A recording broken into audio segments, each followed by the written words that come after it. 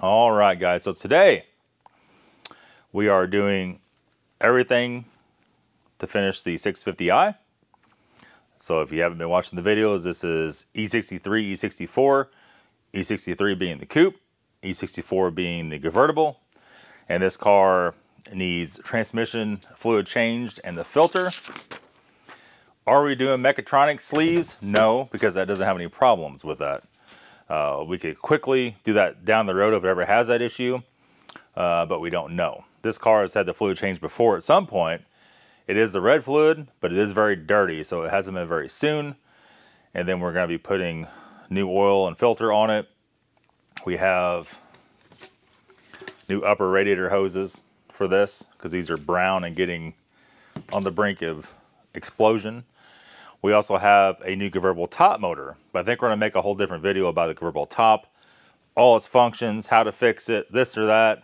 I think that'd be a good video for a very select few people, but those select few people will be very grateful I made that video. So when they have an issue, they know how to fix it. All right, so we have a 3/8 ratchet, Allen number 10.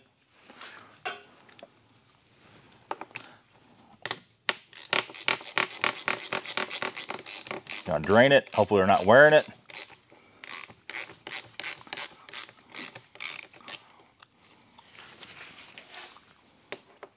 Open your eyes real wide whenever you take this drain plug out. Maybe you'll get a face full of it.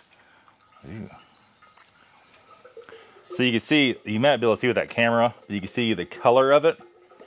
It does have red fluid, but it is brown, which means it's dirty. It's been there a long time. And it doesn't smell the best. It doesn't smell burnt. It's just nasty, right? So what the deal is, if you let this get too nasty, it will clog up that filter. And then in worst case, it will clog up the screens in the solenoids. And if it cannot lubricate properly the mechatronic sleeves, it'll also break that rubber down on those and cause all kinds of failures. In the valve body, if you run dirty fluid in it and it gets kind of gritty and nasty, it's going to grind on that aluminum valve body and cause all kinds of wear on the TC valve, all kinds of issues. It's going to start it from fluid, and it could break the drive drum, it could break the reverse drum, it could break all kinds of stuff. So we will see. Has somebody done the pan on this? Well, we're going to see that when we take this down, see if we can't find a date on it and see what year it is. Your little impact out. Now we ordered the ZF pan, the real ZF pan with the bolts. It showed up here without the bolts. Sweet, huh? But I do have a whole bunch more of these bolts. If we do happen to break one or have a problem, we could easily relieve that. Is it going to instantly break all the bolts off? No, it will not.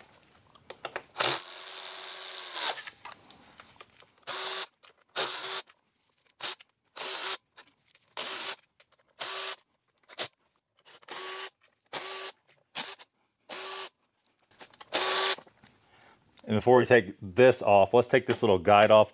This thing is missing the underbelly pan. So there's two, what is that, I believe that's 7mm bolts that hold that on.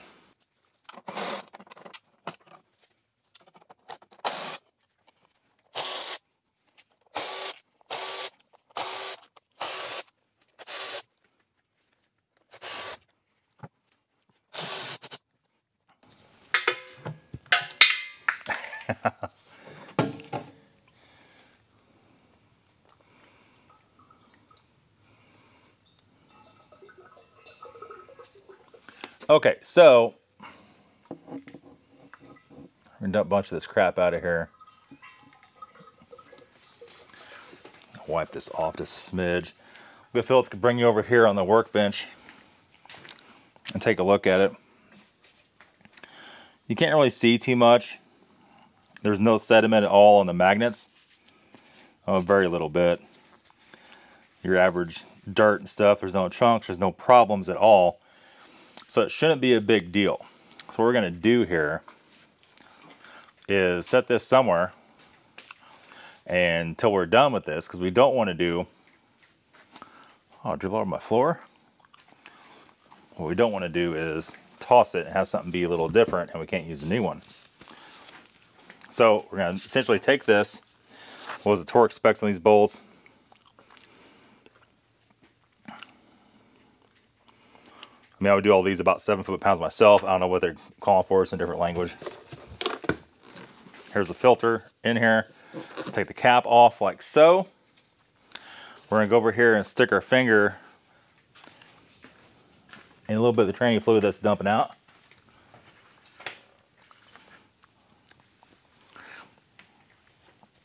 And then put it around the O-ring.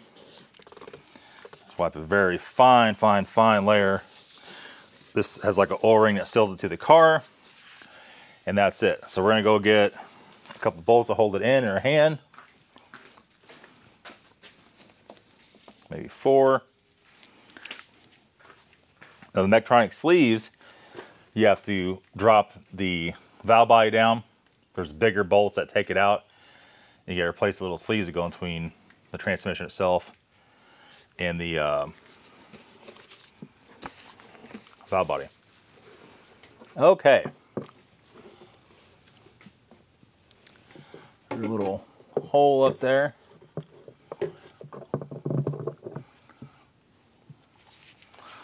So all we're going to do is put a bolt in the back here to hold it. And we're going to go around the front and we're going to push it up on there so it holds it to it.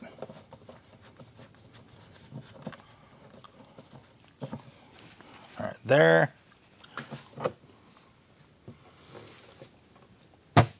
There it goes. And all we do is push that O-ring on the filter up into the transmission hole.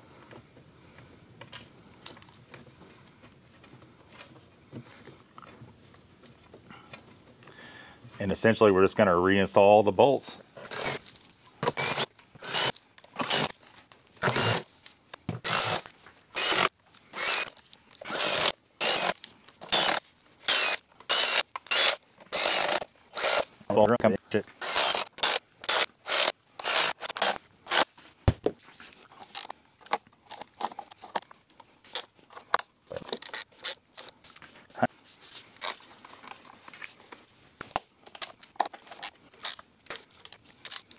All right, so first thing we're gonna do is take our Allen key number 8 and make sure the drain plug's tight, boys.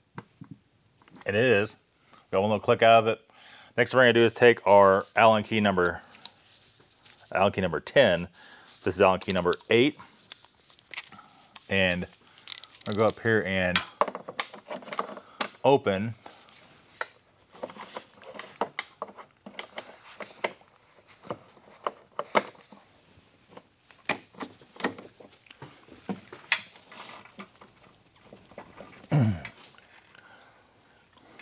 open that, drop that on the floor.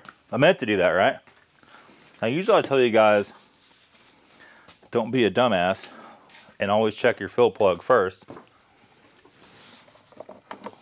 But we did not do that on here. So we're going to grab our breaker bar, which probably is not going to fit in there. So we're going to leave that. Let's just go ahead and grab our pipe.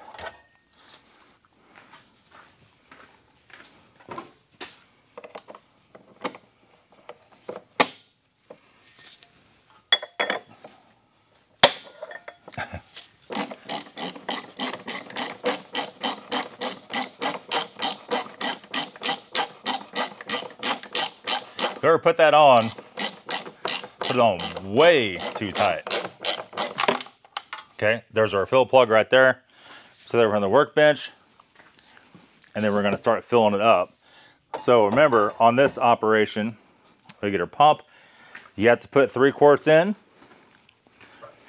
Pump 3 quarts in before you start it.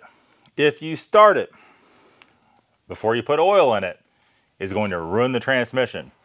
It's going to be running dry. It usually welds the clutch packs together. Then you're in trouble. So let's go ahead and do that right now. Then we're going to start it. We're going to put the last 4.5 quarts in. All right, we're just going to fill it up, watching the side. Whoa, buddy. Watching the side of that.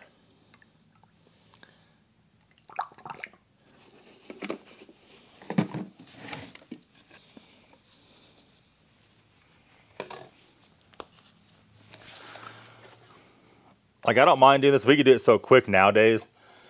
It's not that big of a deal. But if you're laying on your back doing this,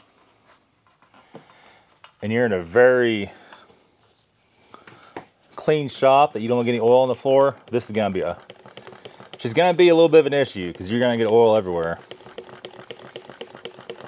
We can pump a quart in this thing in about, well, you'll see here, about a minute, a little less than a minute. Maybe Philip could zoom in there on the bottle and see it going down on the side, maybe on a little sight glass.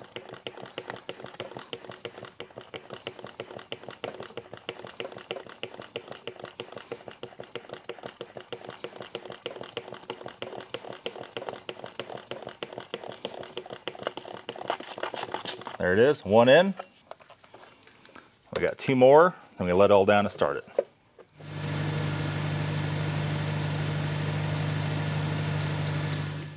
So everything's in, it's filled up. It's probably not, we want to make sure it gets up to temperature in case it needs to purge any out. It should be up to temperature by now. It has not purged any out. We ended up with not quite 7 quarts in it, right? So let me go ahead and replace the plug and wipe that off. It's tough on this one because the exhaust is right next to where you got to get into.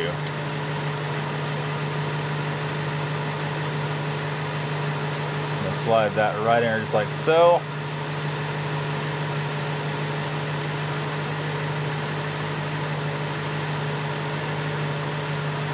If you turn the engine off right now without the plug tight or without the plug in it, it's gonna pour fluid to the tune of about 4 quarts all over your floor.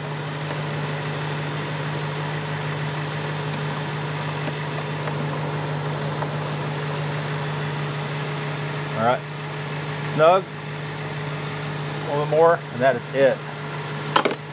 If you go any more than that, you're doing a disservice to yourself, and only hurting yourself.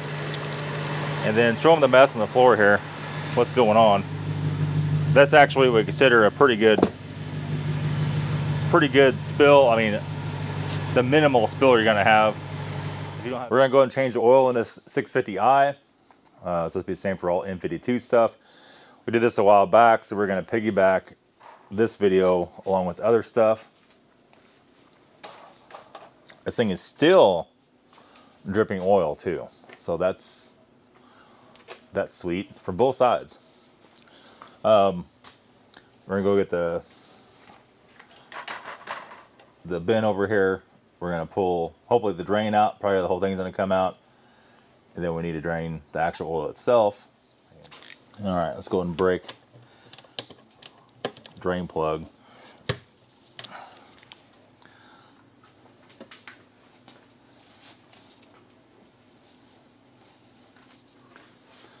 If you have a shirt you want to keep, always take a step back.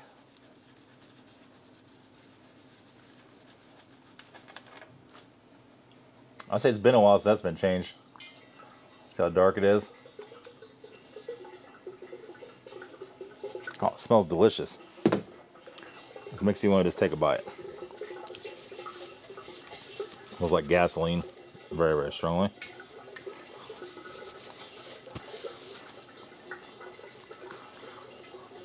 Wipe everything off here. To the side. We're gonna go and undo our filter housing. Let's go ahead and buzz this loose too. That was like barely tight.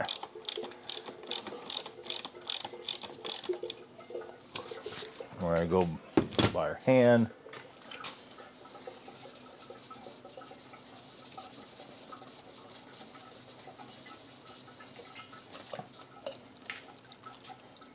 Oh, nasty. We're just gonna set that right there and let that drain upside down. Let's just reach up in there and try to pull that filter off maybe. This one actually came off. You see it is separating.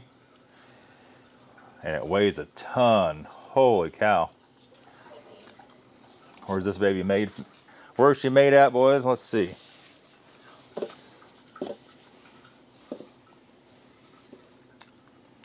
Wicks. Another Wicks. All right, let's go and put the plug back in.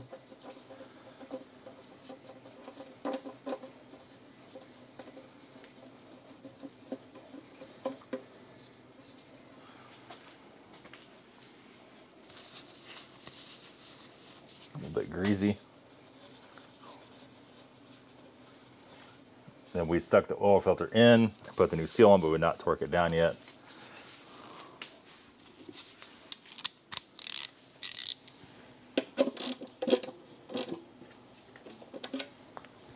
Okay, I'm gonna get our big ratchet.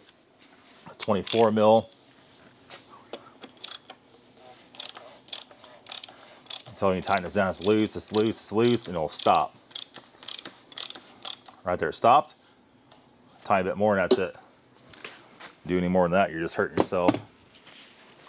Hurting yourself, or whoever the next one is. So yeah, I don't know. This car. So what the deal with the oil leak was, we sprayed everything off. We can't really see anything wrong. We ran it for probably 45 minutes in the lift. There was not a drop of anything anywhere. It's been sitting here. It's been sitting here, and it's got drips on both sides. And it hasn't dripped that much on the mat, just a little bit, and then it spreads out. But stuff's like hanging off. I don't like that. Unfortunately, to fix that, you're probably looking at, you need to redo the valve cover gasket, timing chain gasket on both sides, probably the vacuum pump seal on this side, and probably the alternator bracket on this side to get it totally stopped. Is it leaking bad enough to do all that? Has it barely ever drips on the floor? I don't know. I mean, well, I talked to the owner about that. Is that a job we want to do right now with having all these Porsche stuff to do? Not really. So I don't know. We might put it at a later date. We'll see what they want to say about it. One thing we do have to do this thing today, which won't be on this video, is going to be the control arms. Control arms in this thing are totally shot. So if you want to see that video, this is the same control arm setup as a E66, E65, 750, 760, 745, and all that mess. So if you're interested in that, that'll be the next upload. And then let me see what we do on this channel after that. We have a convertible top video to show you guys to do that. Geez, I guess we're working on the E46 next on this channel. That's going to be it, guys. Thanks for watching. We'll see you later.